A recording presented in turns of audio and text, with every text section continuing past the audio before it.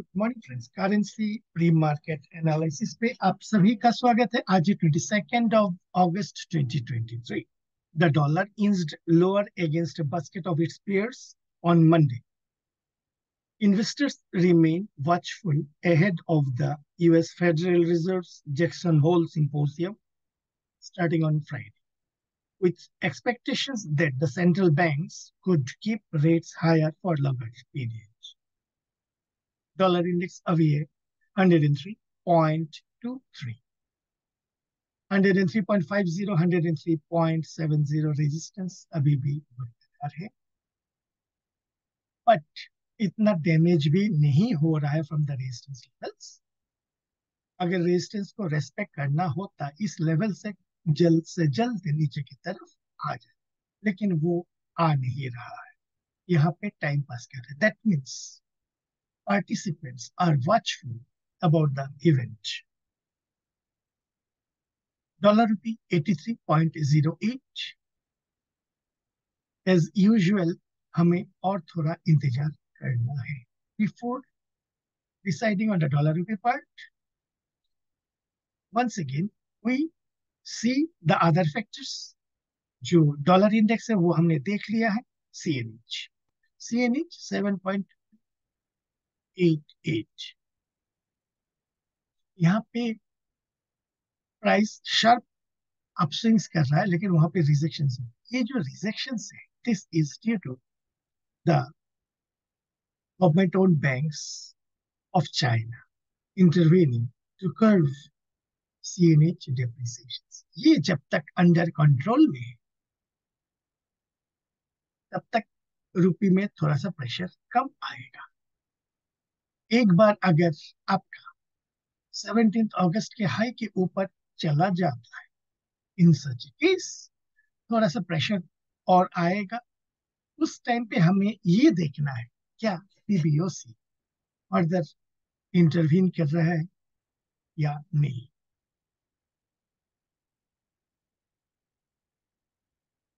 जब तक under strict monitoring में रहेगा, तब तक रुपी में भी प्रेशर कंपैरेटिवली कम आएगा। कौन सा pressure? The Chinese yuan related pressures.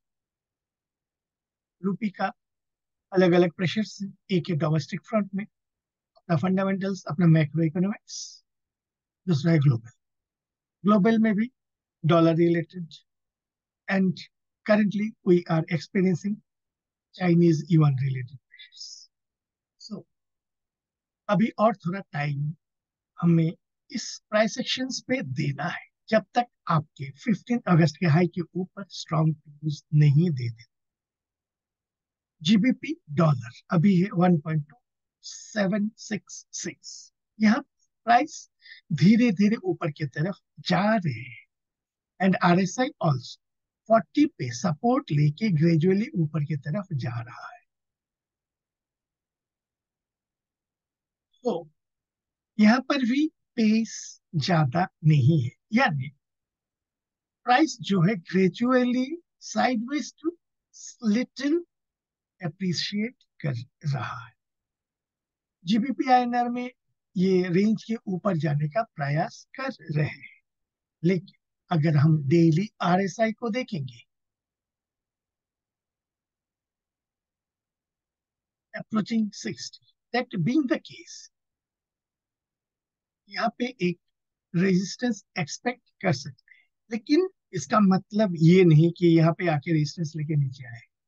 हमें देखना है क्या प्राइस एक्शन वैसा कुछ इंडिकेट कर रहा है कि मैं यहाँ पे RSI 60 पे रेजिस्टेंस लूंगा या नहीं। उसके ऊपर हमें देखना पड़ेगा, एंड अकॉर्डिंगली प्राइस को मॉनिटर करना पड़ेगा। यूरो डॉलर इस लेवल पे 1.0850 यहाँ पे सपोर्ट लेके ऊपर की तरफ मूव करने का प्रयास कर रहा है। एक अच्छा खासा मूव डाउन आया है, कहां से? 1.1275 से 1.0850 की तरफ। एक शार्प डाउन मूव के बाद यहाँ पे प्राइस कंसोलिडेट कर रहा है। जैसे कि हमारा एक्सपेक्टेशन कल का एनालिसिस था, यहाँ पे हम फर्स्ट ग्रीन कैंडल पे बाई नहीं करेंगे, यहाँ पे हम क्या करेंगे, डब्ल्यू पैटर्न का इंतजार करेंगे। उसके बाद डब्ल्यू के नेक लाइन के ऊपर जैसे ही प्राइस जाना चालू करेगा, उसके बाद हम लॉन्ग के लिए प्रयास कर सकते हैं। दैट बीइंग द केस, इस ग्रीन कैंडल के बाद एक नेगेटिव कैंडल हमें इंतजार है। उस नेगेटिव कैंडल के बाद हम बाई के लिए देख सकते हैं। यूरो आईएनआर रेंज के अंदर में ही कंसोलिडेट कर रहा है, like to consolidate some more time. एक बार ब्रेकआउट होने के बाद एक ट्रेंडेड मूव हमें मिलने का एक्सपेक्टेशंस है। डॉलर येन अभी 146.07 काफी स्ट्रेंथ है, लेकिन अभी जो प्राइस एक्शंस बन रहा है, जैसे मेरा क्विकली एनालिसिस था, वहां पे मेरा ये एक्सपेक्टेशंस था कि मैं एक ग्रीन कैंडल देख रहा हूँ, उसके बाद इस ग्रीन कैंडल को ब्रेक डाउन करके नीचे की तरफ एक रेड कैंडल हमें, something like this, something like this, जो रेड कैंडल आपके इस ग्रीन कैंडल के लो के नीचे क्लोज देगा। इन सच ए केस यहाँ पे एक सेल ऑफ हम एक्सपेक्ट कर सकते हैं। कहाँ तक? पहले आपका 143.30 से 143.50 की तरफ, देन 141.50 से 141.80 की तरफ। तो टारगेट्स हो सकते हैं सब्जेक्ट टू दिस कंडीशंस, उसके लिए हमें इंतजार रहेगा। ईएन आईएनआर बेस आउट करने का प्रयास कर रहा है। यहाँ पर भी जैसे हमारा एक्सपेक्टेशंस था, दो जो आपका ग्रीन कैंडल बनाया था 17 अगस्त एंड 18 अगस्त, उसके बाद हमें एक रेड कैंडल का इंतजार है। इस रेड कैंडल के बाद हमें अभी एक ग्रीन कैंडल चाहिए जो आपका कल के हाई के ऊपर क्लोज देते, something like this, just like dollar yen का जस्ट उल्टा। डॉलर येन पे हमें एक रेड कैंडल चाहिए जो कल के ग्रीन कैंडल के लो के नीचे तक क्लोज दे। इन सच ए केस हमारा सेलिंग सेटअप आएगा। सिमिलरली येन आईएनआर पे, नॉट सिमिलरली, जस्ट उल्टा, हमें एक ग्रीन कैंडल का इंतजार है जो कल के हाई के ऊपर तक क्लोज दे दे, चाहे वो आज के दिन का क्लोजिंग हो या आज और कल दोनों को मिला के। उसके बाद हमें एक अच्छा खासा अप मूव हम एक्सपेक्ट कर सकते हैं।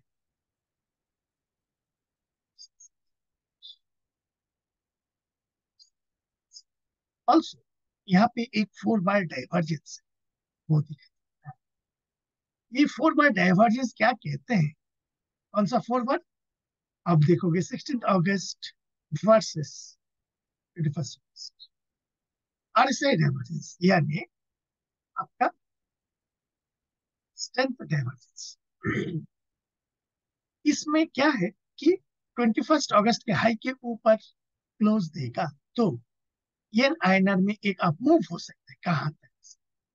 दैट बीइंग द केस हमारा फर्स्ट टारगेट हो सकता है 0.5840 से 5850 की तरफ। देन सेकंड टारगेट हो सकता है हमारा यहाँ पे, कौन सा? 5950 की तरफ। लेकिन उसके लिए हमें इस टाइप का एक कैंडल चाहिए, इस टाइप का एक कैंडल चाहिए कंफर्मेशन। सो यहाँ पे प्राइस एक्शन के हिसाब से भी है और 4 बार डाइवर्जेंस के बीच में भी। अभी भी 4 बार डाइवर्जेंस का trigger indicate start, trigger execute नहीं है। ये कब होगा? कल के हाई के ऊपर जैसे प्राइस सस्टेन करना चालू करेगा। कैंडी कंसोलिडेट कर रहा है एट 1.3540 की। थोड़ा सा कल एक spinning top type of candle बनाया हुआ है।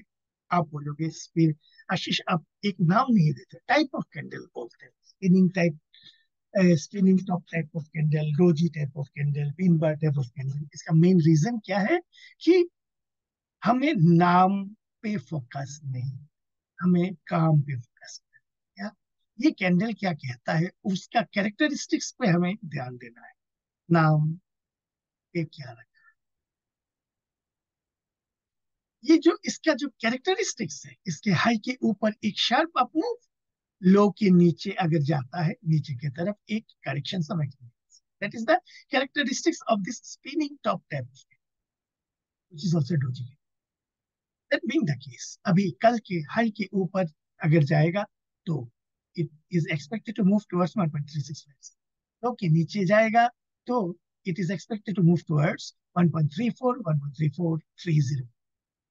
क्या होगा देखना है। ऑसी डॉलर 6413 यहाँ पे कंसोलिडेट कर रहा है। कल एक ग्रीन कैंडल बनाया है लेकिन ज्यादा कुछ स्ट्रेंथ नहीं है यहाँ पे। अभी क्या चाहिए, एक रेड कैंडल चाहिए आज के दिन, फिर कल एक ग्रीन कैंडल चाहिए जो आज के रेड कैंडल के हाई के ऊपर क्लोज देगा। इन सच केस हमें एक बाइंग अपॉर्चुनिटीज मिल सकते हैं। CNH already discussed. यहाँ पे प्राइस एक्शन के हिसाब से ये तो ऊपर की तरफ दौड़ना चाहिए, लेकिन PBOC, the government banks of China are actively intervening in the market, not allowing Chinese yuan to depreciate further। उनका जो प्रेशर है एक बार खत्म हो जाता है तो उसके बाद क्या ये ऊपर की तरफ जाता है या नहीं, ये हमें देखना पड़ेगा। क्योंकि ऑयल 84.26 कल एक inverted pin bar type of, it's inverted. Location कहाँ पे है, इसका लोकेशन से सेंटर बैंड पे। अभी क्या है, आप देखोगे 2 दिन पहले का मेरा जो एनालिसिस था, यहाँ पे हम क्या कर रहे थे, यहाँ पे एक ग्रीन कैंडल का हम इंतजार, यहाँ पे एक नहीं दो दो के ग्रीन कैंडल्स आ रहे। उसके बाद हमें एक नेगेटिव कैंडल चाहिए जो इस ग्रीन कैंडल के लो के नीचे close, something like this. In such A case UK oil, that is the crude oil, में एक सेल ऑफ हम एक्सपेक्ट कर सकते हैं टुवर्ड्स 79, 79.3। क्या ये होगा हमें देखना। यूएस 10 ट्रेजरी काफी स्ट्रेंथ दिखा रहा है, जैसे कि एक स्ट्रॉन्ग कैंडल हम इंतजार कर रहे थे, ऐसा ही एक स्ट्रॉन्ग कैंडल दिया है। अभी क्या है, इसके हाई के ऊपर आज के दिन का कैंडल सस्टेन करना चाहिए अगर इसको और भी ऊपर जाना है। सो आज का कैंडल इज क्रूशियल। आज का कैंडल अगर नेगेटिव कैंडल बनाते हैं तो इसके स्ट्रेंथ को निगेट कर जाए, लेकिन आज के दिन अगर इस टाइप का एक back to back green candle बनाते हैं जो कल के हाई के ऊपर क्लोज देता है, इस यूएस 10 ट्रेजरी यील्ड जो है वो और भी ऊपर जाने का दम रखता है। 2 ईयर ट्रेजरी आपका यहीं पे कंसोलिडेट कर रहा है 5.00, जैसे इमीडिएट रेजिस्टेंस लेवल को रेस्पेक्ट करता है, लेकिन यहाँ पे बेसिकली ये इंतजार करता है क्या चीज का, सामने कुछ इंपॉर्टेंट इवेंट्स है या नहीं। जैसे कि हम जानते हैं सामने जैक्सन होल सिम्पोसियम आगे से चालू हो रहा है, तो एक्चुअली 24 रात से चालू, 24 से 26, तो वहां पे 25 तारीख को Fed chair is going to make some statement. वो उसके ऊपर डिपेंड करके ये ऊपर की तरफ भागेगा या कंसोलिडेट करेगा या नीचे की तरफ आएगा, हमें इंतजार रहेगा। एक बार अगर तोड़ देता है तो काफी ऊपर जाने का इसमें भी दम है। ये होता है या नहीं, प्राइस एक्शन को हमें केयरफुली मॉनिटर करना है। अभी जो difference between the 2 year versus the 10 year, -67 basis points, धीरे धीरे घट रहा है। This is little bit better, but individually जो प्राइस है, anyway we can only monitor the price actions and जिस डायरेक्शन पे नदी का पानी बहेगा उस डायरेक्शन पे हम स्विमिंग, ना कि उसके अगेंस्ट में हमें स्विमिंग। दैट इज वाई इतना सारा प्रोसेस, नदी का पानी, नदी की धारा जिस और बहने का प्रयास करेगा उसी और हमें ट्रेड लेना है। उसी के लिए ये पूरा का पूरा प्रोसेस हम कर रहे हैं ताकि कुछ आइडिया हो कि प्राइस यहाँ से किधर जाएगा या नहीं जाएगा। सो करेंसी प्री मार्केट एनालिसिस अभी के लिए इतना ही। आशा करता हूँ ये प्रेजेंटेशन आपको अच्छा लगा। लाइक कीजिए, कमेंट कीजिए, शेयर कीजिए among your friends. Also, those who have not subscribed to my channel, request all to subscribe. Thank you and bye.